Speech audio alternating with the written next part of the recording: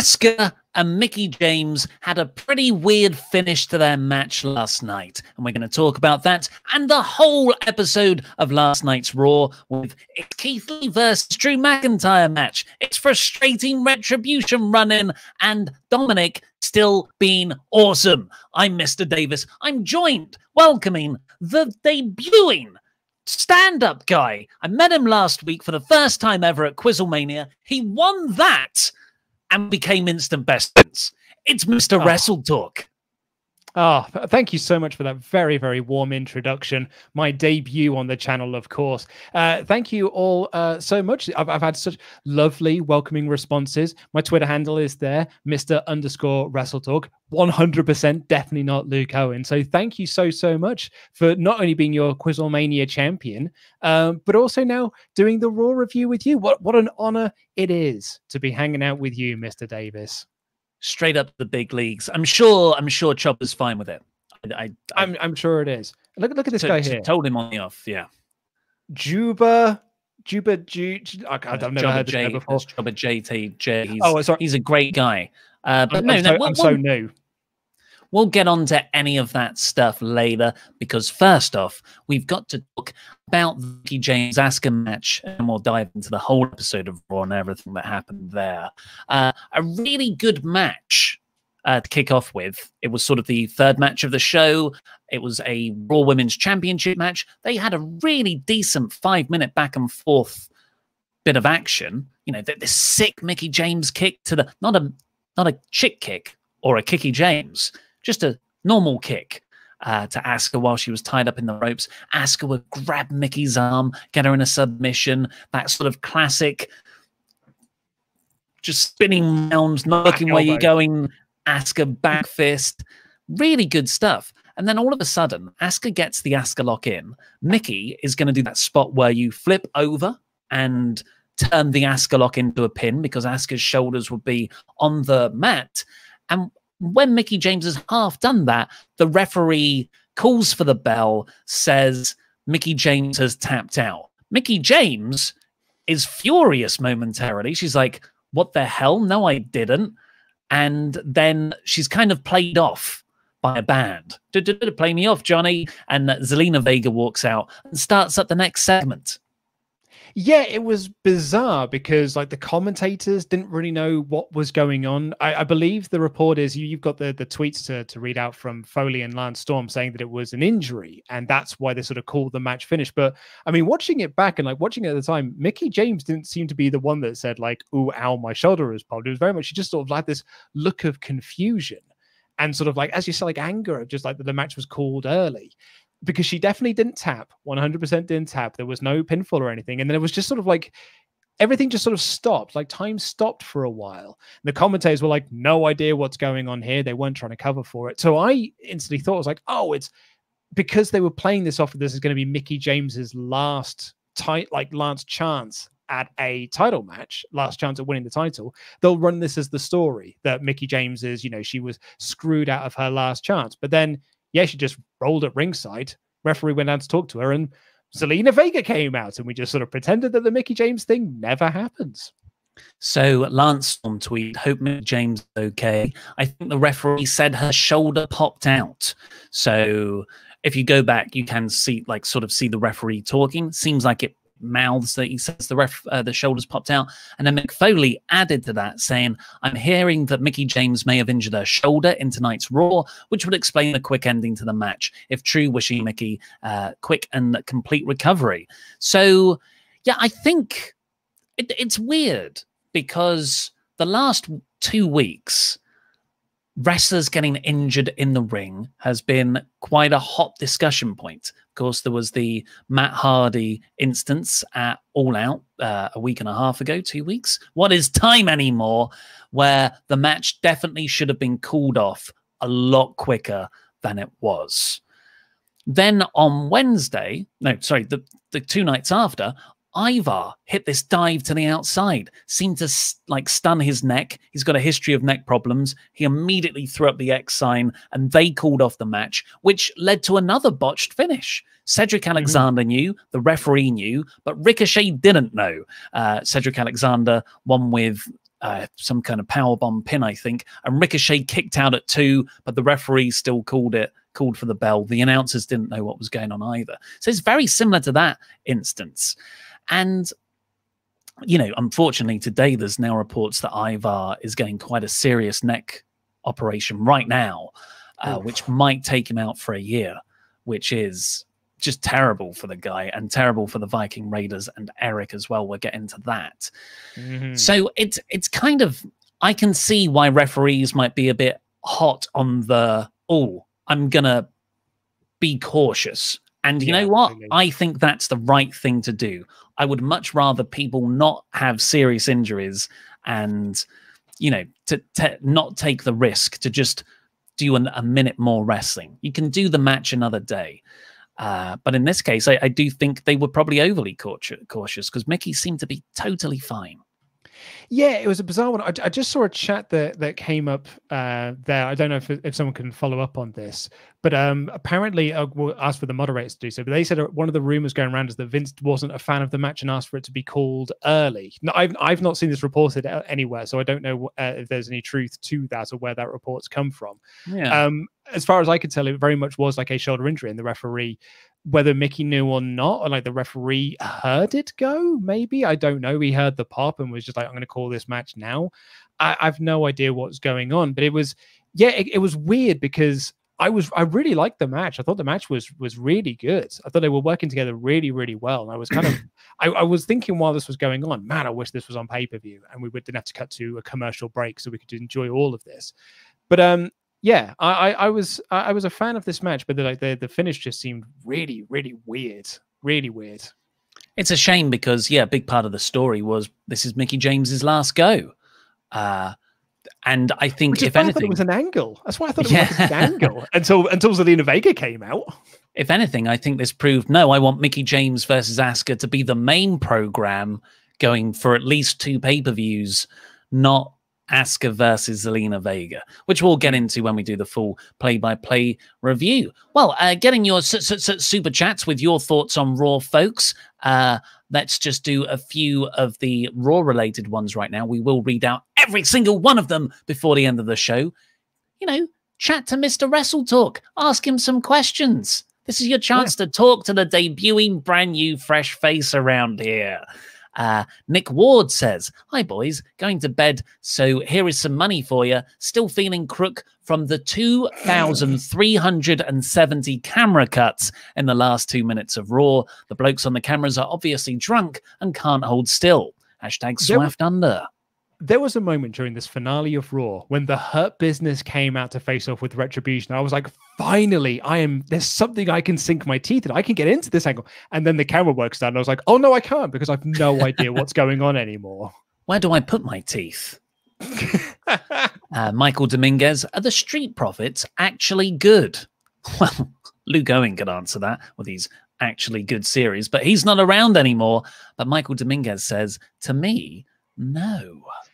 I think they're awesome. I think I'd be very curious, Michael Dominguez. You don't have to super chat this in, but certainly let us know in the chats, and our moderators can find out whether you saw the NXT work or whether you've just seen them on the main roster. Because I think if you're judging them, it's almost like the revival thing. We had a lot of people who used to super chat in, at least when I've been watching this channel, that they didn't like the revival because they'd only seen them on the main roster where they were just doing lame work.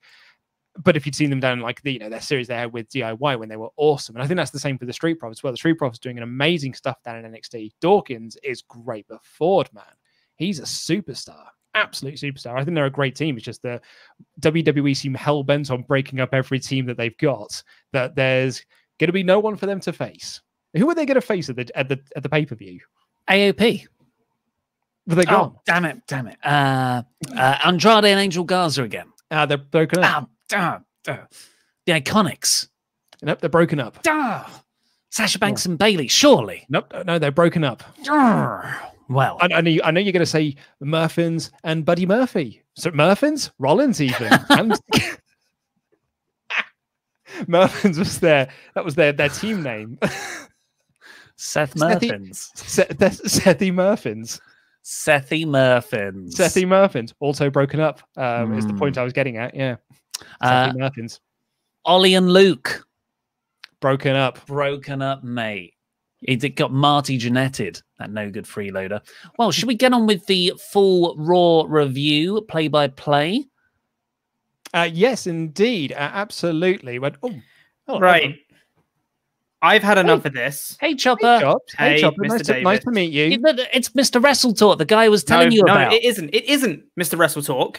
I'm getting really sick of this. I feel like I'm the only one that can actually see that Mr. WrestleTalk is quite clearly Luke. But it's not, though. Sorry, what were you saying? I was getting my Jam That Championship for you. You are a fantastic Jam That Champion. I really appreciate you, Mr. Davis. But this charade, this facade, this has to... Shut up! I'm talking!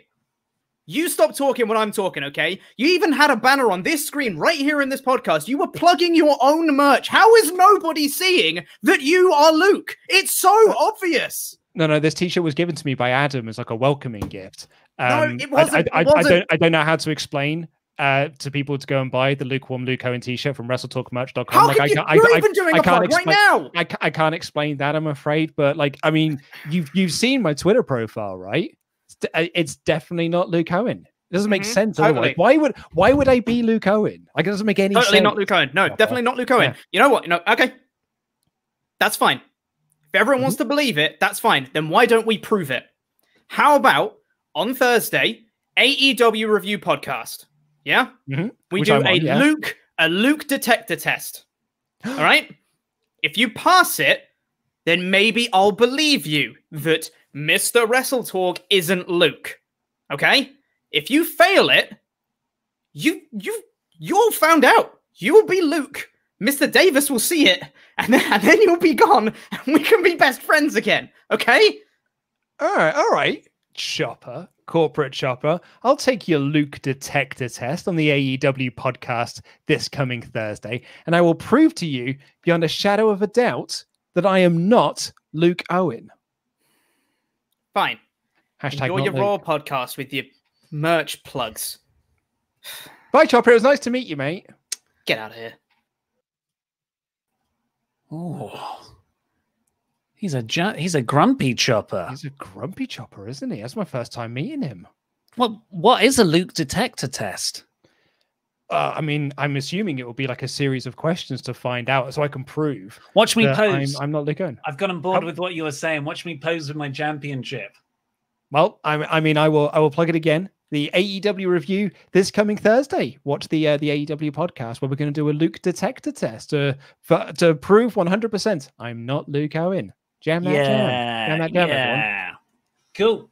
Well, I'm sure it's nothing. He gets a little bit, because he said the other week that we were best friends. Because he gave me all his points, which was really, really nice of him. Really appreciated it, because then I could fire Luke Owen. But I actually didn't deserve to win that. Yeah. Well, I cheated. I approached Chopper. I sort of, told him to give me his points, and he jumped at the chance to get rid of Luke. But no. I don't know if you saw it, but I shouldn't have fired him. I'm a big fan. I didn't realize that it was cheating shenanigans, though. No, it's quite the controversy. No, I'm massively cheated. You're not allowed to do that. That's against the rules. Yeah, absolutely. That makes sense. Well, yeah. And anyway, Chop's got it in his head that we were best friends after that, which I might have said we would be if he did it. But we were for like a week or so. But then I met you. You're fantastic. New best friends. New best friends. Yeah, new best friends. Awesome. So, of course, a bit like an air horn, that. Don't buy the lukewarm Luke Owen merch today at WrestleTalkMerch.com. Just a bit of miscommunication there between me and Mr. WrestleTalk. We're not meant to be promoting Luke's merch anymore. Don't go and buy that stuff. Buy loads of the other stuff there, like the magazine that comes out soon. Anyway, or the lukewarm Luke Owen t-shirt. No, sorry, no, not don't do that. Don't do that. No, sorry, not that one. Maybe make a note of that. Write that down. That you're not meant to promote him. Yeah. Okay. Hold on. Let me get a notepad. I'll find a pen. I'll make a note. I'll make a mental note for now. I'm sure it's all fine. Anyway, so last night's episode of Raw was in your face. That was the theme. What did you find anything particularly more in your face than normal? Because it did have a different vibe to it. Did it? Yes. What was that vibe? More throwing stuff at the wall. Oh, I mean, I feel like that has been that's in place since Pritchard took over. That feel like that has been the in-your-face attitude of just like, here's some stuff. Hey, Christian's coming back for a match. Like that's if that's what in your face is, then I think the Pritchard regime has been in your face. But this was it on steroids. To guess you can't really say that with. This show would fail the wellness policy, is what I'm trying to say. Because one of my notes, like before one of the matches, I was like, friggin' hell, this show's stacked. Like it just keeps going. It was before Seth and Dominic. I was like, bloody hell, we're only like 2 hours in. The show's packed. It was Championship Monday. It was cross-brand Championship Monday with the Women's Championship match. Cross-brand Invitational with the Street Profits versus the Artists from SmackDown. It was Hell in a Cell kind of light with Seth Rollins versus match. Dominic in a cage. Dominic. Dominic. Shut up. Shut up, Murphins. There was the main event, Keith Lee versus Drew McIntyre. That's a pay-per-view match right there. Mm-hmm. And also, a bunch of like retribution bits and other little angles happening, people breaking up, new challengers. I felt like this was a stacked show, and they wrestled. The wrestling style, I do think was different. Maybe it's because there was no Randy Orton, but it seemed like there was a clear edict backstage to only wrestle your 15-minute match in either 10 minutes or 5 minutes. Oh, yeah. Yeah. These were fast-paced matches. Really fast. But I like that. No, I think save your longer matches for pay-per-view in general, and for TV, play the hits.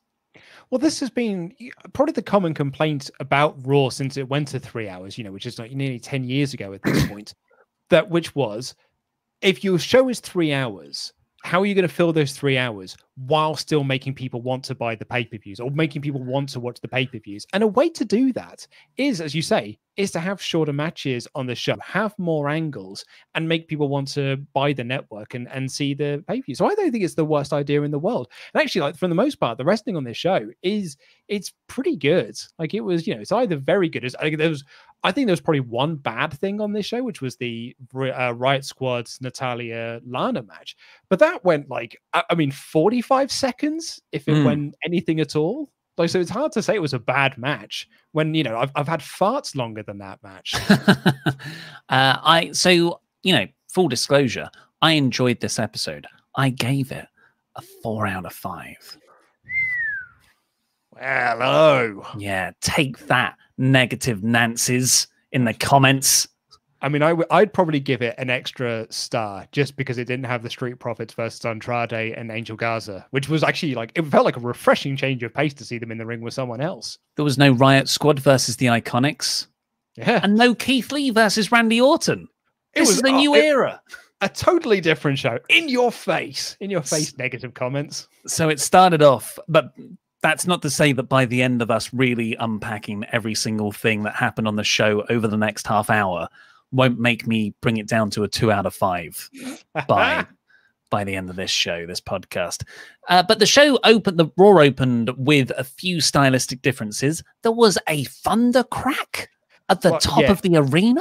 I mean, since they called this the Thunderdome, this has been a long time coming. Right? Like this is Vince has been sitting on this for ages, being like, well, hang on, why doesn't the show open with a crack of thunder to let them you're in the Thunderdome? I liked how it went from sort of that thunder crack to Drew's got the sword being unsheathed sound effect to start his entrance music now. I think the end game of this in the 2030 more dystopian future of WWE, it's just going to be a soundboard where wrestlers won't have entrance themes because you've got to pay people too much money to get the rights to those, right? It's just going to be sound effects. Oh, okay. Shag, marry, kill. The thunder sound effect. the unsheathing of the sword and Ricochet's gun. Pew! It was either that or Black's creaky door. Kill Ricochet's pew pew. I hate it. Marry the Thunderdome. I don't care. And yeah, Drew's sexy. He was always going to get shagged out of those three. I wasn't even listening to the question. An unsheathing of swords is very, very sexy. Just look at Highlander. I've got a question for you. If you could reduce a wrestler down to a sound effect, so I'm going to give you Cesaro. Okay, Cesaro is well. I mean, he's got a sound effect, just the old entrance music. I think Nakamura is too easily. I'm just running down. Adam Pearce. Huh? Like from Metal Gear Solid, when someone with a card. Retribution into the arena. Bloom. Huh? Pierce! Pierce! Right, let's get back on track. Michael Cole is on commentary again. He was last week. Tom Phillips last week was described as being on holiday, but when anyone's missing for longer than a week on WWE, I'm a bit like, oh, they're fired. Yeah, I had the exact same thing. I was like, do you remember when Dio Madden was just on holiday? Like, you know, like, oh, Jerry Lawler's only filling in for a week. Like, he's only going to be there for a week. And then, you know, he becomes part of the furniture. I kind of had that about Michael Cole being here for a week. And if Dolph Ziggler's on commentary again next week, I'm going to be a bit worried for Samoa Joe as well. Not in terms of, but like, I'm hoping that means he's going to have an in-ring return. Well, yeah, I can see the backstage officials looking at how well SmackDown's doing, because SmackDown is doing very well in the ratings compared to Raw. Not year on year, of course, it's disastrous, but just in the COVID era. And, you know, they often look at what works on SmackDown and see the wrong thing and think, Michael Cole is the reason, so bring him over. I could see that happening. Dolph Ziggler. He's been the voice of Raw for, like, you know, 10 years, 15 years at this point. So maybe it's a case that they're just like, you know, maybe people just are used to hearing his voice. So we've got to get him back onto Raw to make people feel like they are at home with Raw. Yeah. And also Dolph Ziggler, like Dolph Ziggler being on commentary, hopefully that means they're also thinking we need more star power, get Samoa Joe in the ring because he seems to be cleared. But Ziggler going on commentary, I thought, well, that's the end, surely. There's nothing for him to do in the... really? According to Trekkie, Booker T revealed that he tested positive. I don't know whether that's Booker T or if that's Todd Phillips tested positive for COVID. Thank you very much, Trekkie386, for letting us know that. Do we know that for sure? Let's not say... Not say for certain? Because I haven't seen that reported anywhere. I've just done a quick Google. Don't take that for... Yep, let's not take that. Let's not take that at all. You can't just say people have COVID. Yeah, no, I've Googled Booker T, Tom Phillips, and yeah, there's nothing about that anywhere on the internet. Stop posting fake things in the chat, people. Yeah, so scrap that from the record. That is not a thing that happened. Apparently confirmed on his Twitter, the mods are saying. Huh. Well, you know, we're on air right now. We can't research that, so let's not stick to it because that is a serious thing to say that someone's got an illness. So yeah, but in terms of Dolph Ziggler, there's Raw Underground commentary. The guy. Well, I mean, we had commentary on Raw Underground this week. Did you notice that? Did that happen last week? I don't even know anymore. I don't know. The main show starts with Drew McIntyre coming out, and he cuts a promo on Randy Orton saying, we keep on ending up in ambulances, so a Clash of Champions, let's make it an ambulance match. How did we not see this coming? Sorry, just to confirm, bit of confusion, obviously. Booker T reveals he tested positive for COVID-19. So Booker T has tested positive for COVID-19. Yeah, we got there in the end. Nothing related to Tom Phillips. Yeah. Nothing. Good grief. Good grief. Sorry, I'm going to take the blame for that one. It's my first show. So we're going to get an ambulance match, presumably, at Clash of Champions. And then Drew did his... like you said, I don't know how we didn't see that coming. Yeah. Like that was coming a bloody mile off after last week. But then Drew did his own bad Photoshop. So last week, Randy was like, oh, look at all the people I've taken out with the punts. And it had Ric Flair and Shawn Michaels and Big Show and Christian and Edge all, you know, badly Photoshopped into a hospital, into an A&E. I didn't mind that because it was a bit crappy. It didn't fit with Randy's character, but it was whatever, heel stuff. It's crap. But when Drew did it, in what was somehow a worse Photoshop job, but seemingly done by the same person, I thought that was a big misstep for Drew. It's not the Drew character, man. Like, and I said this about I believe Lukewarm Luke Owen said this about the Randy thing. Like, that didn't feel like it was in Randy's character either to be, you know, like posting up these fake Photoshop images. It feels even less in character for Drew to do it.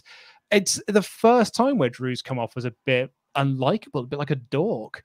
And which is a shame, really, because I think they've done such a great job with Drew since he won. Like, even before he won the title, pretty much since January, they've done a fantastic job with building Drew. But yeah, this was a bit of a misstep for me. Also, I mean, I know this is my first show here, but you know, I have been watching Raw. When did Adam Pearce become the GM of both Raw and SmackDown? Apparently today. Or yesterday. So Adam Pearce then comes out, and he's been across the backstage bits for months now. But with Retribution, the scourge of Retribution continually invading both shows, he now gets 2 backstage segments a week at least, where he tells off security guards for letting Retribution invade. Never taking responsibility for himself, for like maybe putting more precautions in place. But he's also booking matches. So I'm.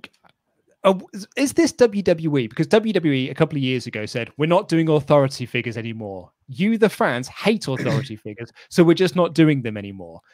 But then they were like, oh, but we do need an authority figure. What if we just make him the GM, but don't tell anyone that he's the authority figure? Then we're not going back on our word. So we've now got a GM, but he's not a GM. Yeah, it's a storyline crux, because how do you get this information out naturally? So what they were trying to get to here was they needed someone to say, if Randy can't make Clash of Champions because he's still injured with the continued Claymores, and Keith Lee beats you tonight, Drew, Keith will be taking Randy's slot at the pay-per-view to fight for the WWE title. That set up like a pretty good bit of tension for the rest of the night, I thought, to build Keith Lee versus Drew in the main event. But it's an incredibly clunky thing to introduce, which none of the wrestlers could feasibly do, right? So yeah, rather than come up with something else, they were just like, oh, let's go back on that thing we said we wouldn't do and put Adam Pearce in there. Because Drew even says, who put you in charge? And I was like, they were like, doesn't matter. Here's Keith Lee.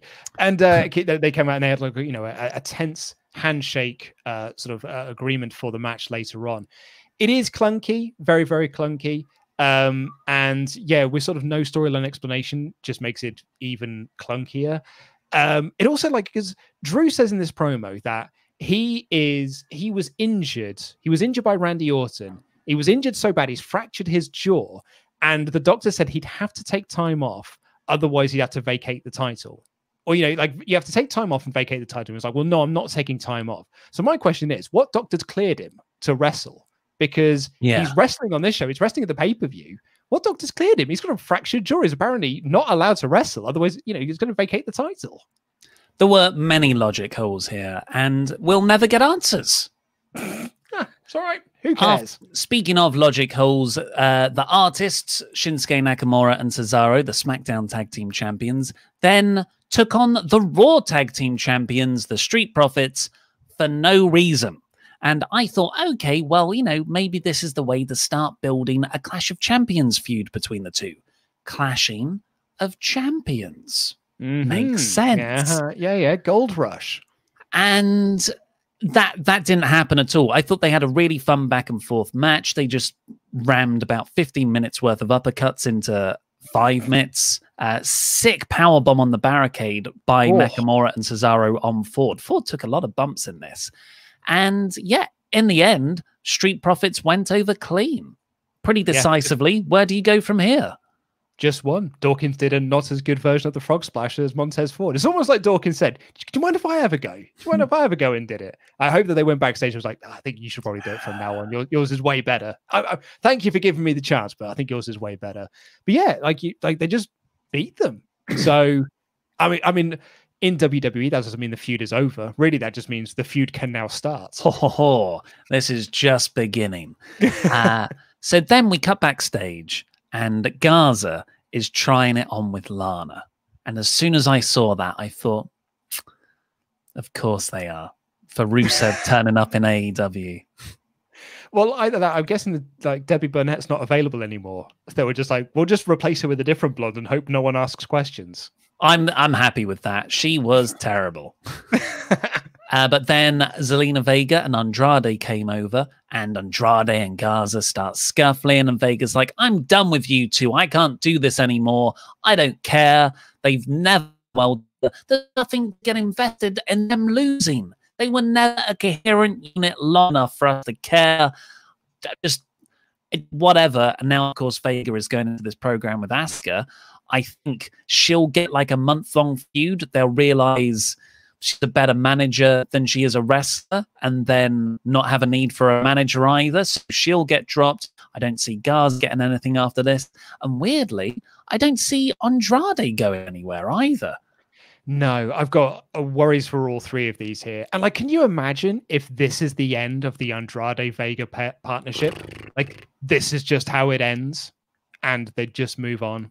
Like, what a waste. What a waste of an angle that could have been. And wrestlers. Garza and Andrade are two of the best wrestlers. Like, new wrestlers, a different kind of wrestler from that lucha tradition. But yeah. After that, we got Cedric Alexander coming out with the Hurt Business, who he's with now. And they had a pretty decent back and forth promo with a mean-looking Apollo Crews, who wasn't even smiling. And Cedric had a grudge match against Ricochet. Really decent stuff, but very quick. And Cedric won clean. Yeah, he just won. Which is absolutely fine. You know, you want to get this new heel character over? Makes sense. Also, Ricochet did an incredible sell job of the lumbar check. I don't know how he used his own lower back to springboard off of Cedric's knees and do an extra flip. People have always said that Ricochet's got springs in his feet. It turns out he's actually got springs in his lower back. That's where the springs are actually hidden. Pew pew. I thought this was good stuff, but it's another example of WWE having a long-term feud, right? This Cedric Alexander Ricochet storyline has been going on for about 7 months. It's been going on a long, long time, man. And they blew off the first heel turn match between them with a 3-4 minute throwaway thing on Raw.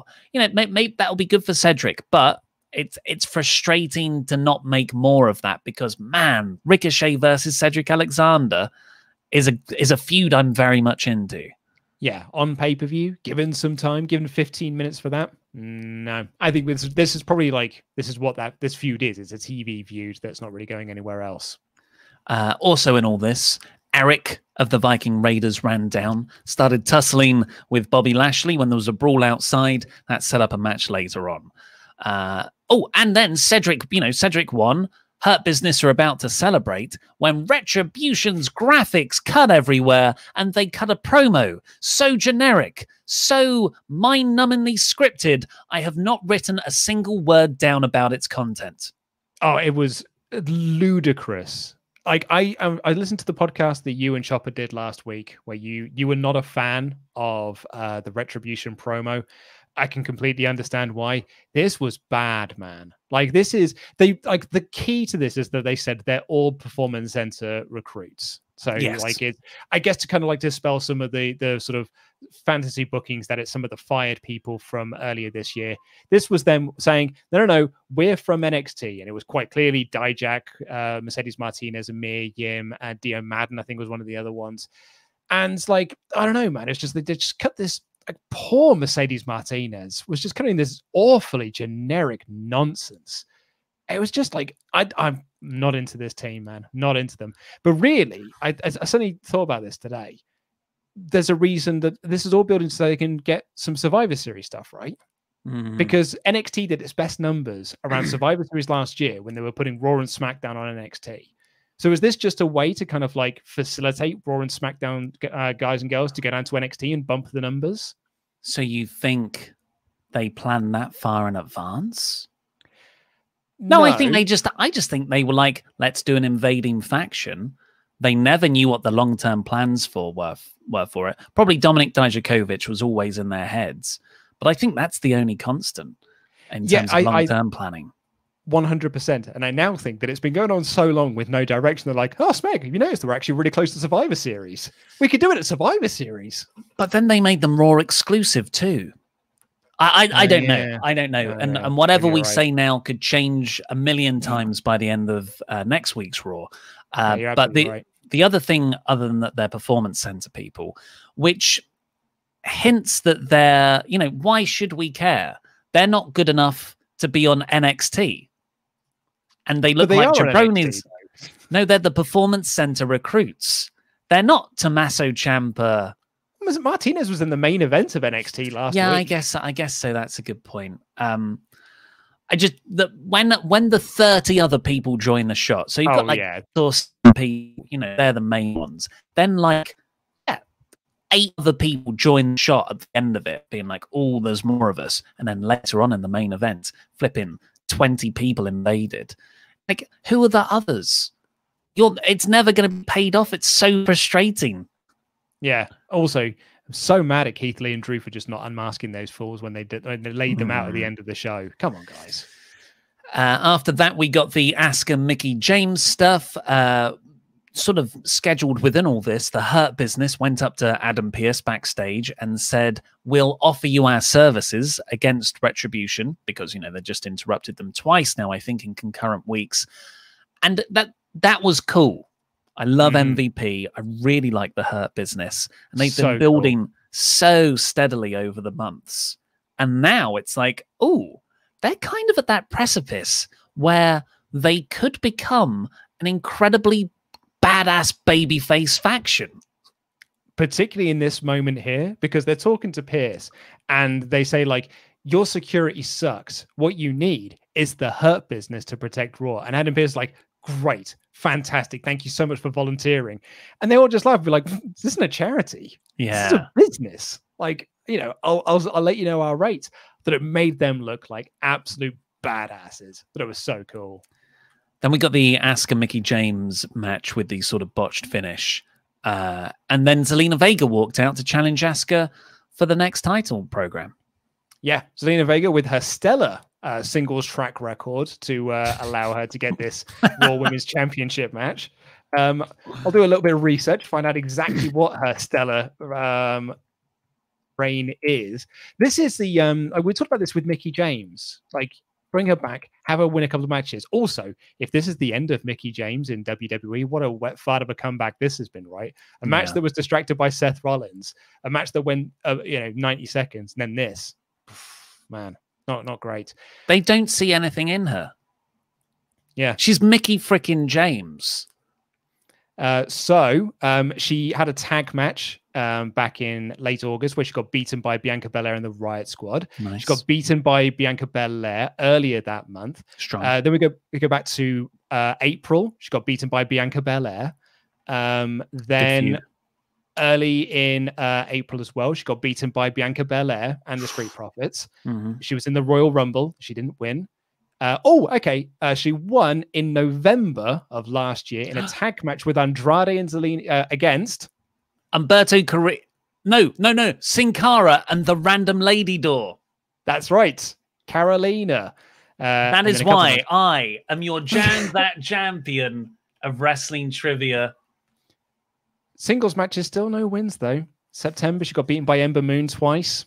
Well, it's because she's been dealing with Andrade and Garza, been holding her back. Got beaten by Piper Niven at Worlds Collide. But it's this kind of singles track record that is going to push her to the moon in terms of title matches now. Where is Bianca Belair?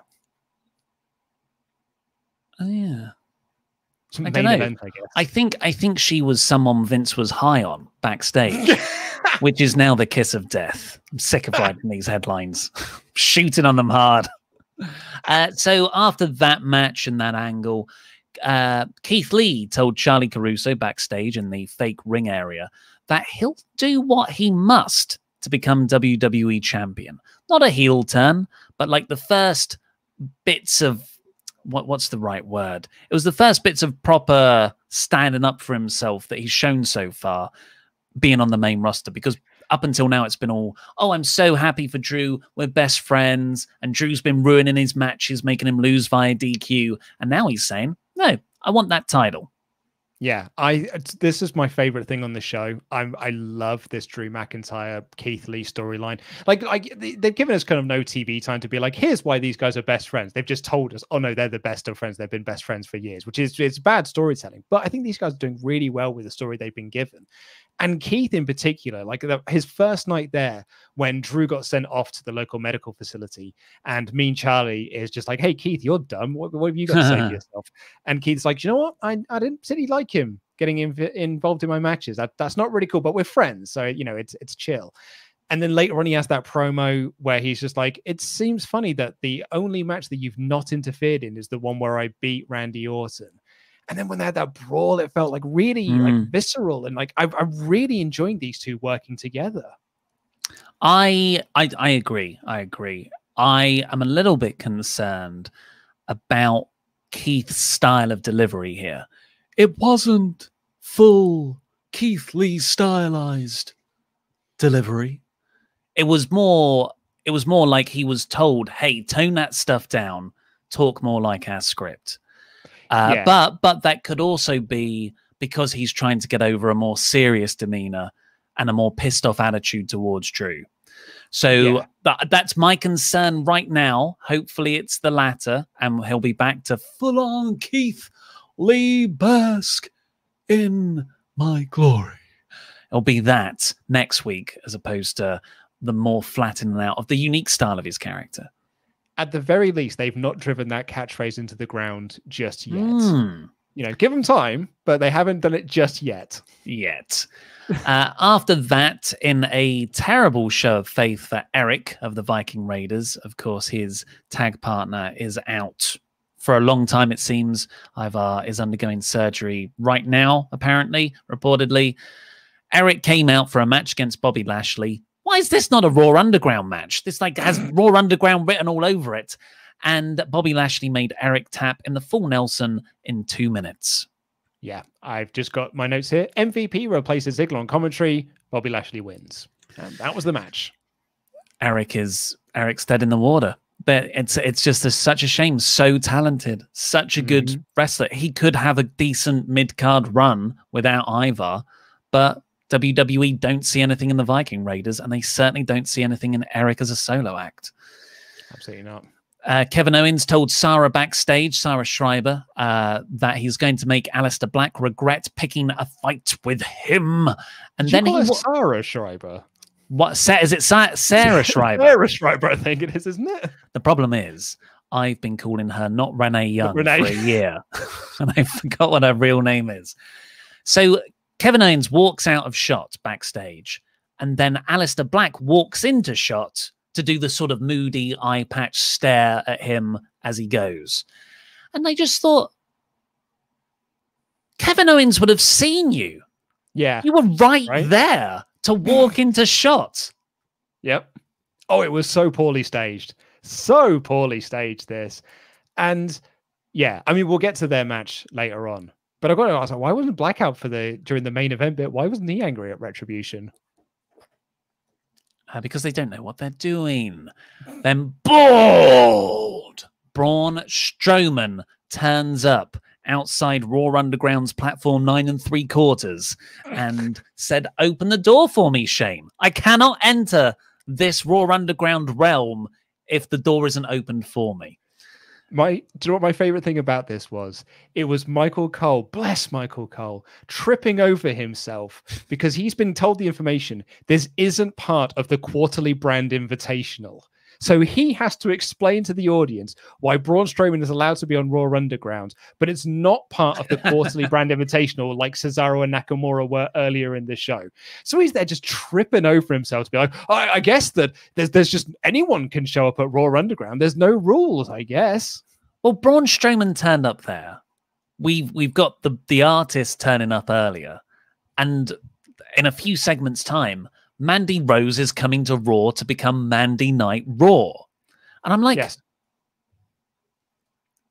They're all different rules right now. Anyone can turn up for Raw Underground. There's the cross-brand quarterly invitational bollocks, and Mandy Rose appears to be a draft switch, which Miz agented.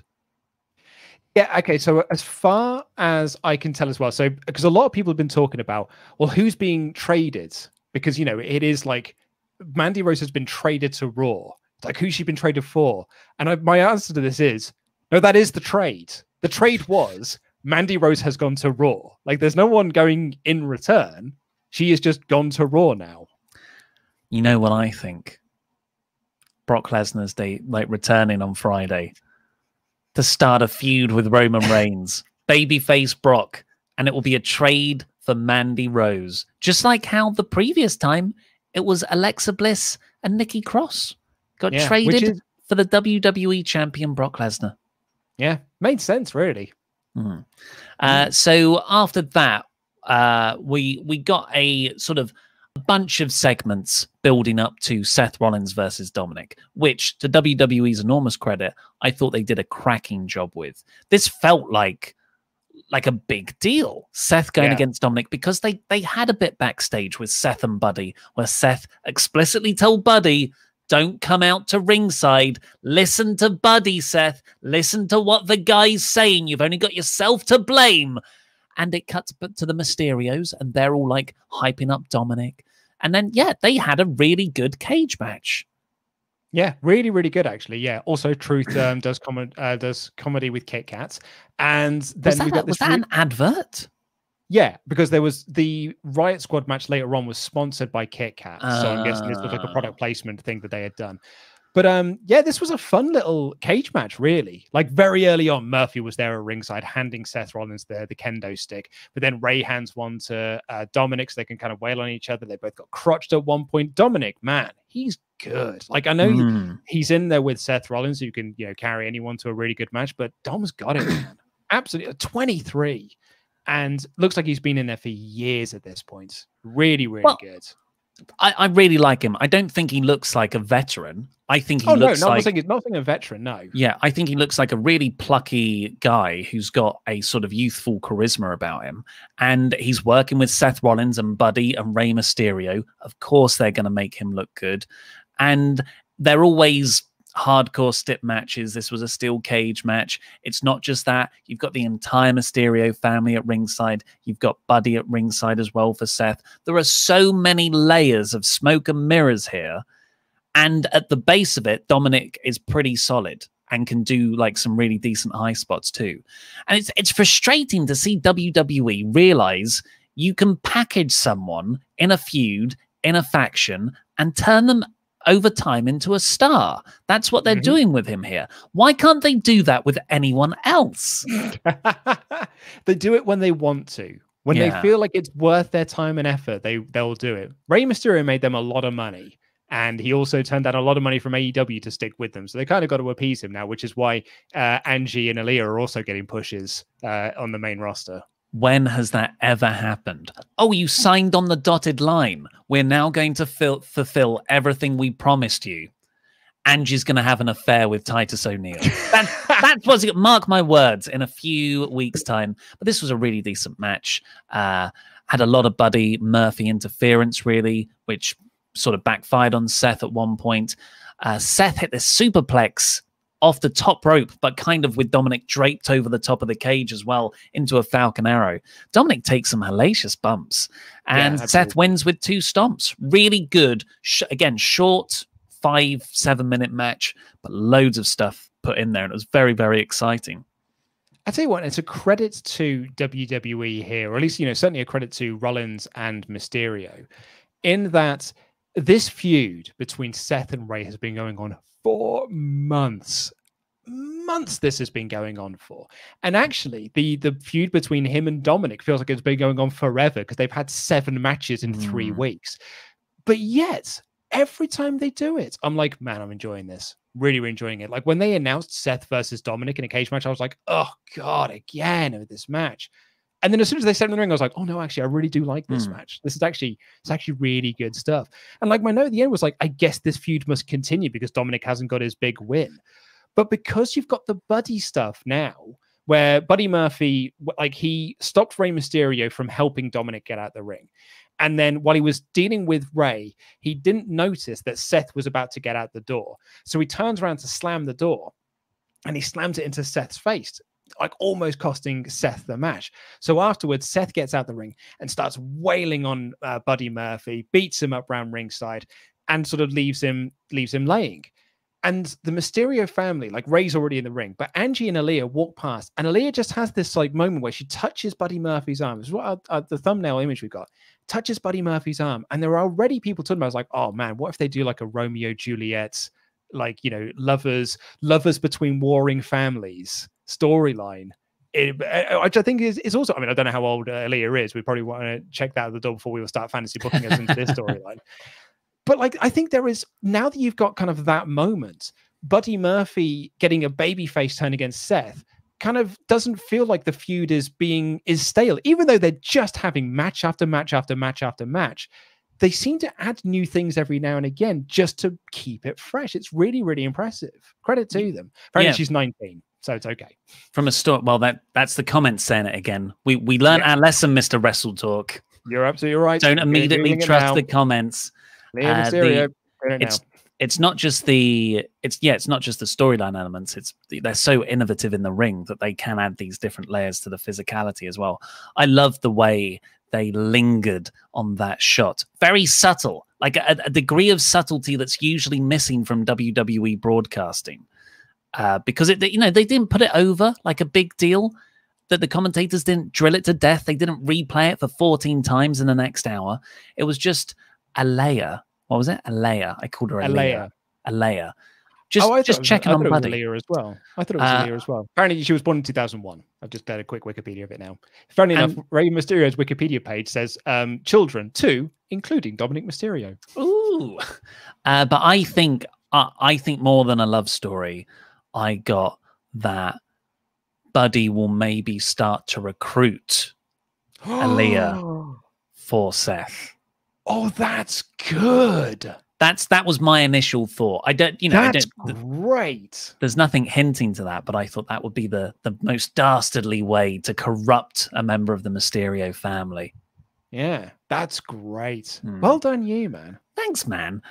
So then we had some Raw Underground stuff. Should we do it all in one chunk? Well, it's very... Yeah, go on. So, spread out for the last hour, but Dolph Ziggler beat up someone. So then he fought Riddick Moss. Braun Strowman ran in and beat up everyone.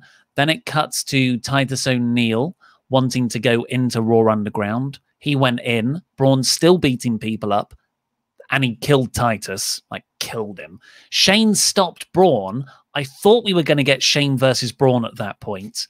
Because Shane is, it's weird that he hasn't properly inserted himself into a match because he's the best in the world. He's a legit MMA fighter. And then we come back later. Braun is still killing people, including Dolph and Riddick at the same time. And then Dabba-Kato stands up to Braun and Shane books that match for next week. Bet you it doesn't happen. I hate Raw Underground, man. I hate it with a passion. It makes me not want to watch this show. Like I've written in all caps, I effing hate Raw Underground. But we get commentary now. Michael Cole, to make it even worse, Michael Cole's now doing commentary for it, which really adds the lameness. This made me laugh. Sean tweeted this earlier. Nice guy, Sean Rossap. Said, I asked someone who was at the Raw Underground tapings what constitutes a finish to the match there. They said, quote, I guess whenever Shane McMahon decides it's over, and it made way too much sense. So that's, if anyone's wondering what a Raw Underground match is, Shane is legit just deciding when matches end. Yeah, what's it mean? Like, we've said our bit on Raw Underground, and they didn't fix any of it here. If anything, they made it more confusing. So we'll go through the other two matches pretty quick before the main event. Keith got annoyed with Drew backstage for interfering in the Randy matches. They started to brawl. Then we got Kevin Owens versus Aleister Black, where Black jumped Kevin Owens before the bell. Black worked over his knee for pretty much the whole time, but some Retribution lights flickering let KO hit a stunner and win. So I don't know where you go with that now. Well, Aleister Black also wasn't wearing the eye patch. I mean, that's probably good. Imagine how difficult it is to wrestle without depth perception. I mean, I've tried to draw without this with this on. Quizlemania, it's difficult. But yeah, this Kevin Owens Aleister Black feud, like Owens managed to beat him with a bad leg in the first outing in a 5-minute encounter. I don't care. Yeah, why care now? Why, like, Black should be furious with Retribution. Another report recently was that Vince is high on Aleister Black. Okay. Aleister Black just needs a gimmick change. And he came out with the gimmick change. Yeah. God, Aleister Black losing. And then we got the Riot Squad versus Natalya and Lana in a very quick win for them to build them for the tag team championships. Shayna Baszler and Nia Jax were actually pretty funny on commentary. I really enjoyed them. Very good. Yeah, actually, I quite like them as a little duo. The booking last week made 0 sense, but I quite like them as a duo here. And then, like, after the match, Baszler and Jax killed Lana and Natty. I'm not even sure Natty even tagged into this match at all, to be honest. And then they put Lana through the table while the Riot Squad stood there and watched like assholes. Like, they could have gone down and helped out, but nope, they just stood there and watched. We're like, oh no, and made them totally unlikable. So many contributions on this show were getting flirted with Angel Garza being put through a table by the safest worker in the company, Nia Jax. I wouldn't read anything into it. Like, I know a few people are reading into it like it's a shot at Miro and AEW, but I don't buy it. Like, it's just, of course you're going to put Lana through the table. Well, you're not going to put Natty through the table, are you? They're the one they're pseudo pushing. Yeah. Well, maybe it's not a shot at Miro. It's more of a, you're sponsored by Bang Energy and all that third-party nonsense. And the main event was Keith Lee versus Drew McIntyre. Raw did a really good job of making me... I wanted to see this match anyway, but then they gave me a storyline character reason for wanting it too. Keith comes out. He's got new gear. The plunging neckline. He has, yeah. I've seen a few people say that it's worse than the skirts, but I thought this was a bit of. I thought this was a major improvement over the shirt. Yeah, I thought he looked pretty cool. The music still sucks, but I thought he was. I thought he looked really good in the singlets. I thought he wrestled. To be honest, I'm over it. I don't really care anymore. He looks much better with just the shorts, but what are you going to do? But I thought his demeanor, his attitude was more pissed off. I liked it. I liked the way he moved around more. Him and Drew had a pretty decent back and forth, I thought. Drew's belly-to-belly suplex on him looked awesome. Keith kept on going for the jaw. Drew's jaw was a bit of a heel move, right? But I think that was more Lee wanting to win. And I start writing, oh, I'm actually quite enjoying this. How the hell are they going to end it? There's only 3 minutes left of the show. Oh no, it's going to be another no contest. And wouldn't you believe it, after having 2 DQ losses to Randy Orton, a loss to Randy Orton in a triple threat, and what were the other things? One victory against Ziggler, and beating Randy at the pay-per-view Payback. There was another screwy finish here, no contest, when Retribution ran in, like 30 Retribution members ran in and called off the match. Yeah. Didn't like it, man. Like, it's, but, you know, Retribution came in, caused the no contest, but it's fine. In a way, it's fine because we get Drew. We can say Drew and Keith for the pay-per-view, like say before our pay-per-view down the line, we get an actual finish. That I don't mind. It sucks that, you know, bearing in mind as well, the WWE at one point in this show said that they look after their fans more than any sports or entertainment company in the world, or something ridiculous. But yeah, Retribution came out and caused this no contest. And then I was like, the Hurt Business come out, and for the first time since they debuted, I was like, okay, I'm interested now. I'm interested to see the Hurt Business come out and beat the heck out of Retribution. And they brawled and they brawled and brawled, and then Lee and Drew did this big double dive. It's the most interesting Retribution have been since they debuted. Well, were Retribution interesting? Or what was everyone around them? I'm getting the feel more and more because we did SummerSlam, me and Luke, before he was, screwed me over and I had to fire him.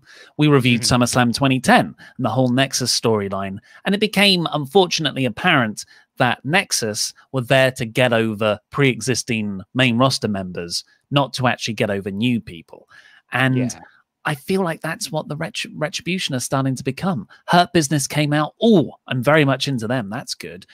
Keith Lee and McIntyre do the big flip dives to take out everyone.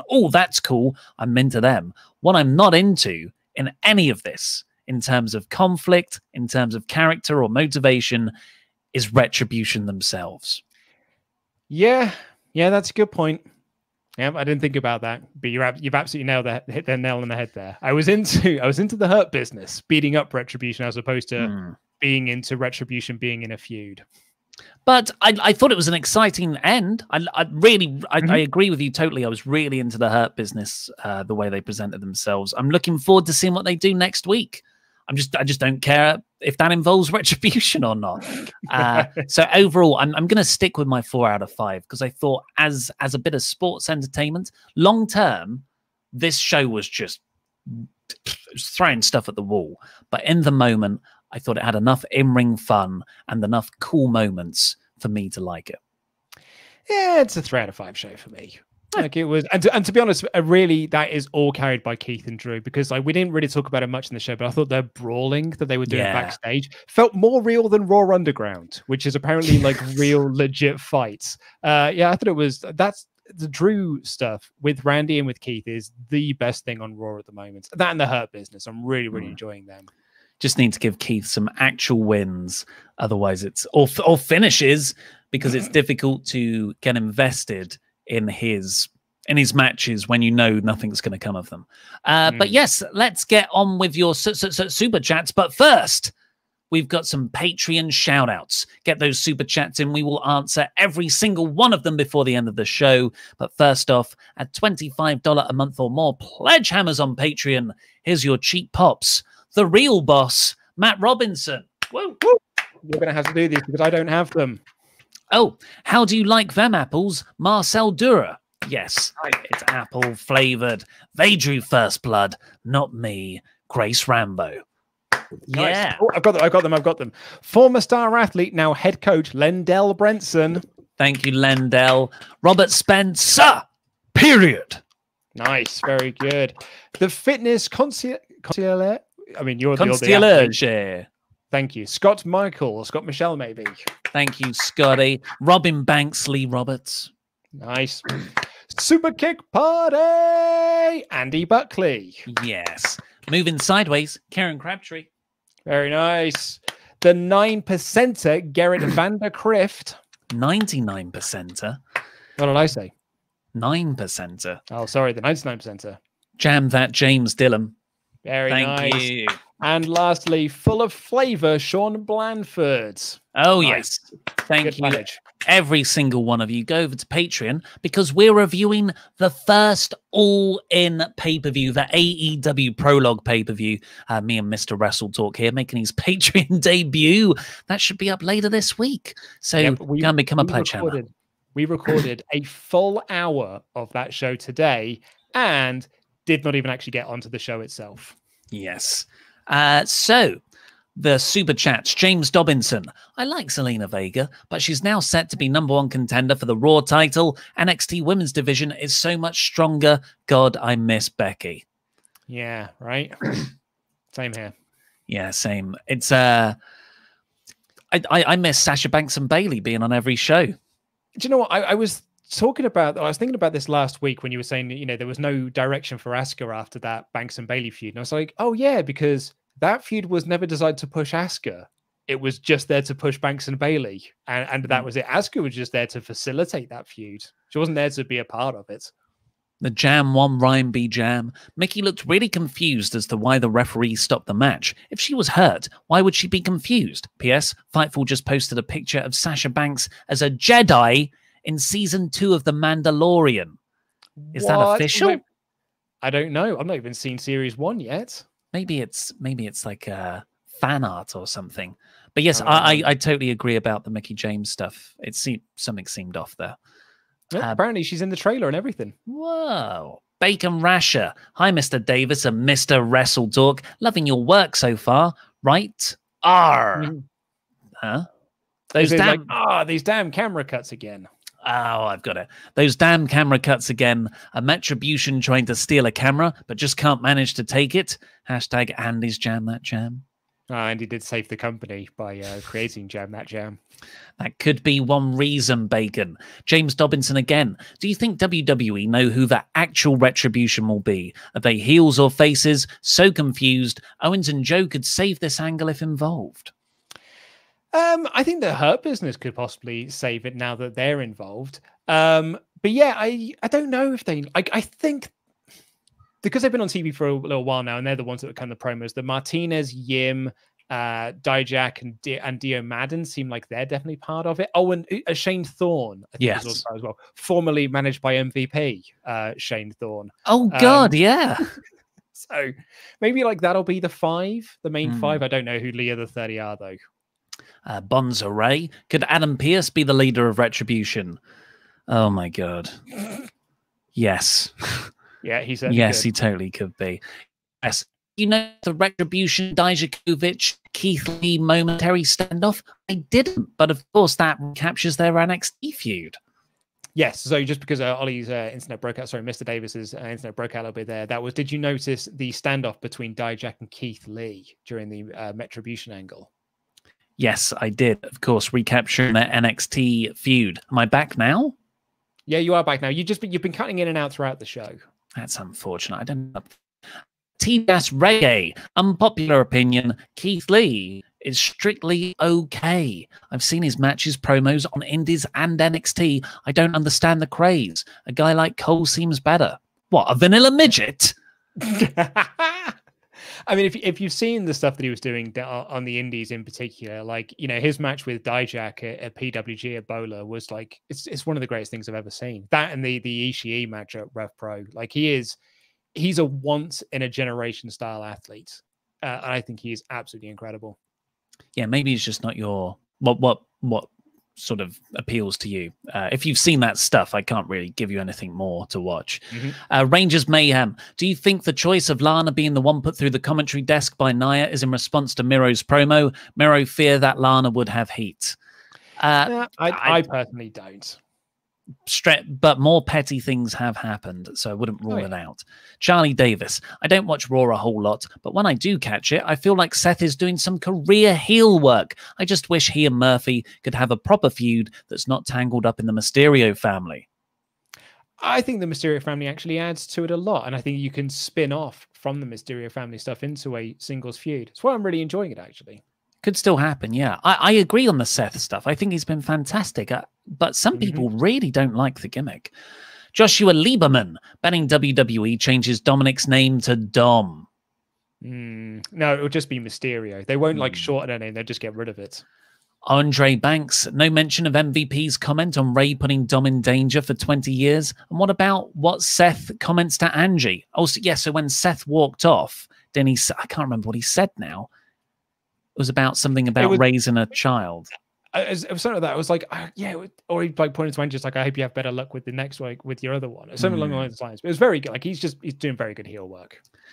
Jalen McKenzie, no Ollie. This was not 4 out of 5. Besides that, Dominic is extremely good for his age and experience. I generally think he is a prodigy. I think I mean genuinely. I think it's difficult to know how good he really is because he hasn't been in there with someone of an average in-ring ability yet.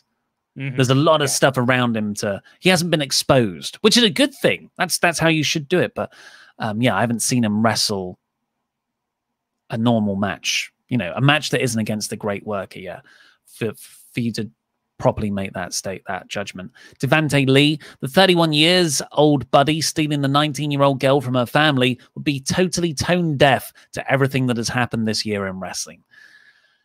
Yes, there's an argument to that, but if it's not romantic, I think you can definitely work that into just a general heel corruption storyline. Yeah, agreed. Gorilla Press, we mentioned the missing eye patch, a miracle black mass that gave him his eyesight back last week.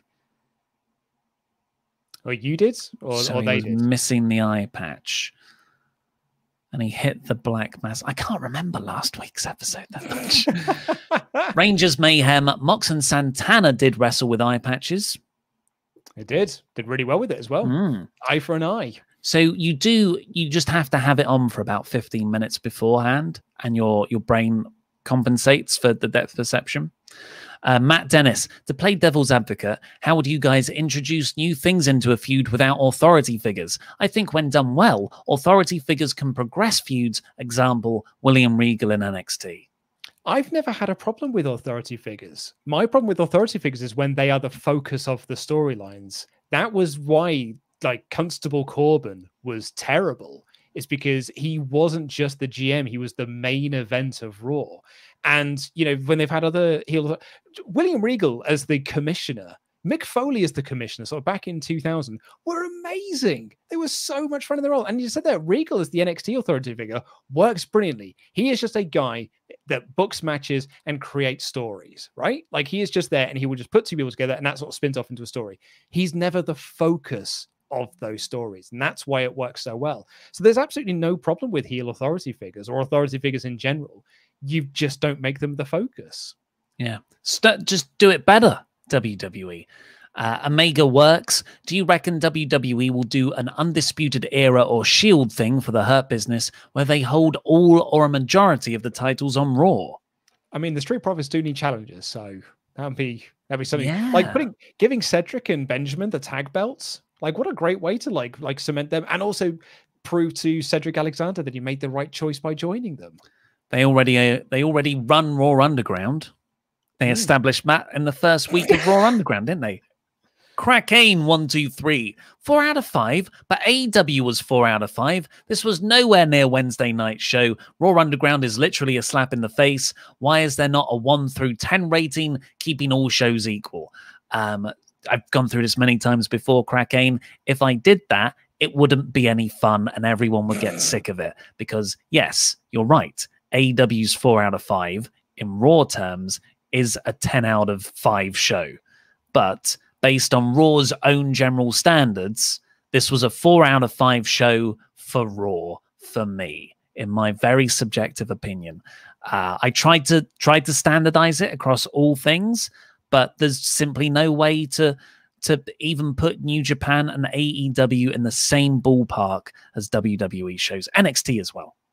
Yeah, it just becomes not fun. And like at the end of the day, star ratings aren't the main thing. It's not just like looking at just the score is sort of missing the point. Like looking at you need to take in the whole review into account rather than just sort of focusing on the score at the end of it. Otherwise, every Raw would be a 1 or 2 out of 5 stars. It wouldn't. Yeah. It just wouldn't be nice. Gorilla Press, missing over week plus fired or COVID. Oh, right. So if you're missing for over a week, it's either fired or COVID related. Station Keo, PSA, do not listen to Raw and Drive. Okay. Well, good PSA. Yeah, good PSA, I guess. Carlos 09E, the real question is, when is Vince going to be high on me? Maybe he already is. Maybe he already is, Carlos. I think I read a report about it. Probably from Fightful. George says, what are your thoughts on the Roman heel turn? Brilliant. Absolutely brilliant. Yeah, loved it. The Weeb's Love or Webb's Love 1122. Do you see Reigns Goldberg happening in 2020? Probably not in 2020. Not contractually. Goldberg has said that he has done all his dates for the year, so he doesn't want to do any more. Bonzo for life. Motivated Orton match or motivated Brock Lesnar match? I'm assuming it's which one do you prefer? Motivated Brock. Yeah, Yeah, I'm way more into Brock than I am Randy. Second class, this is glass half full thought. Did they introduce Miro at Kip Sabian level to unite the two and finally pull Kip higher up the card? Third tries at the charm. He also says that he thinks it should have been Jimmy. He misses him. Yeah, It was never going to be Jimmy, though.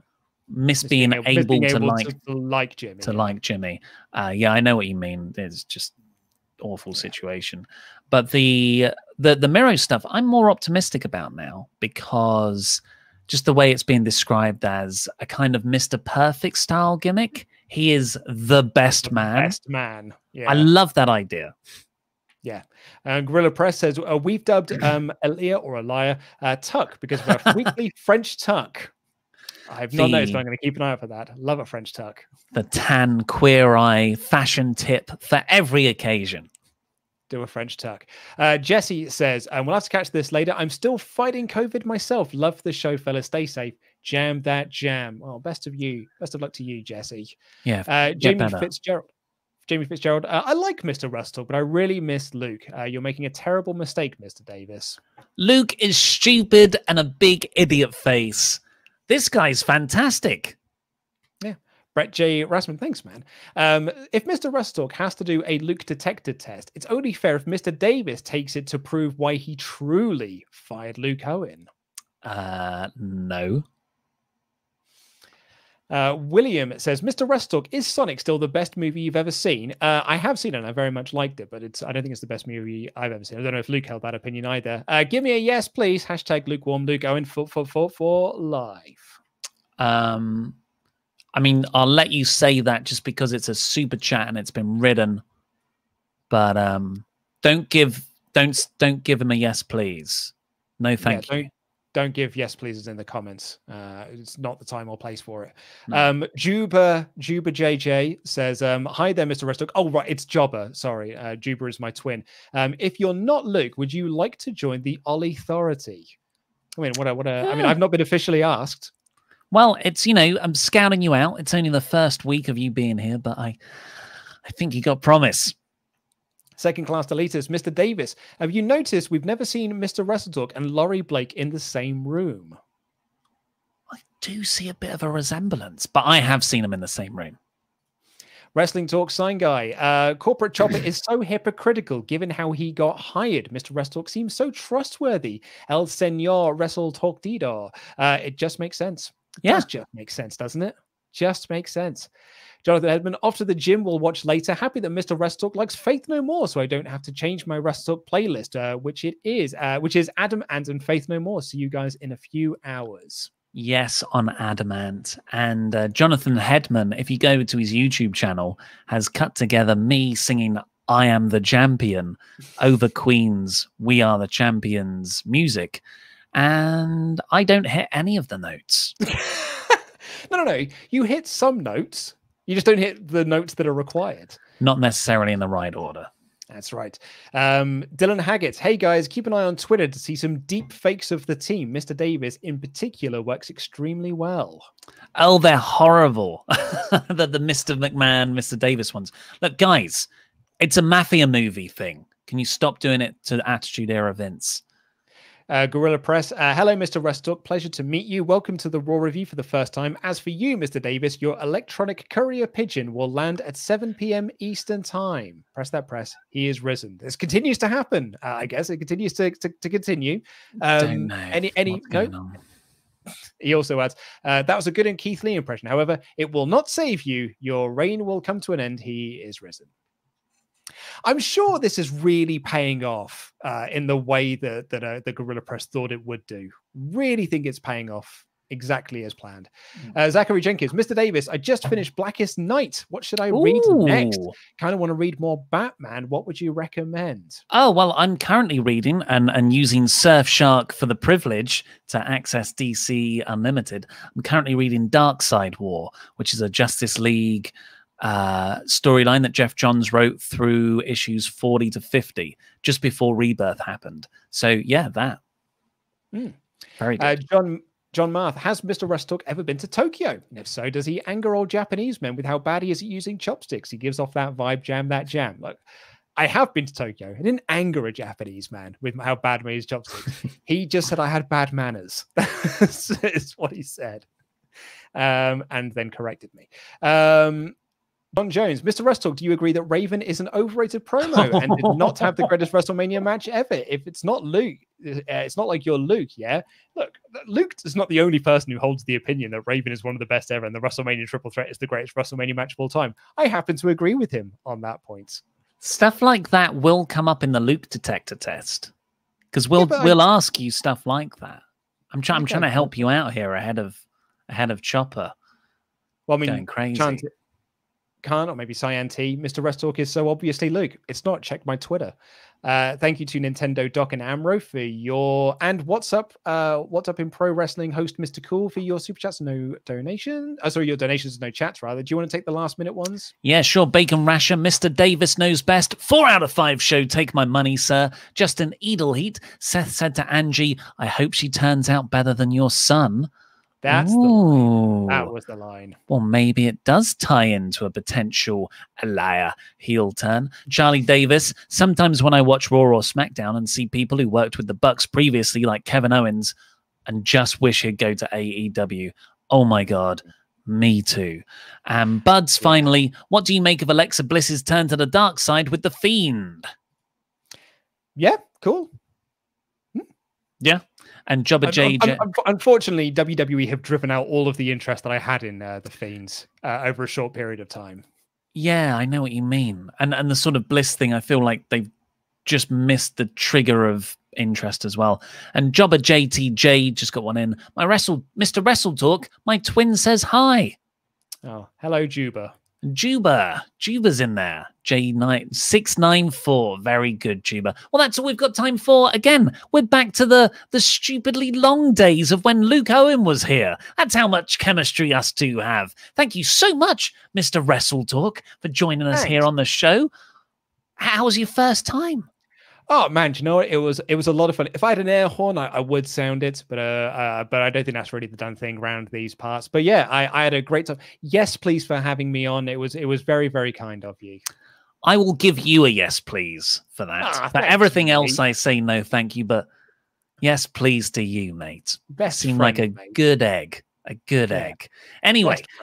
Go over to WrestleTalk and watch the other stuff that's gone live today. My WrestleTalk news talking about a WWE star who apparently wants out of the company. He won't be re-signing. And subscribe to Wrestle2 for loads of extra WrestleTalk content and a few new treats in store later on as well. But for now, including a very fun drunk story from Ollie Davis that's going to be going up on Wrestle2 today where he forgets the words to Hakuna Matata. Timon and Pumbaa. I've been Mr. Davis. This has been Mr. WrestleTalk. And that was wrestling. Get that championship. I got my sign-off line. Woo, jam, bye, everyone. Jam.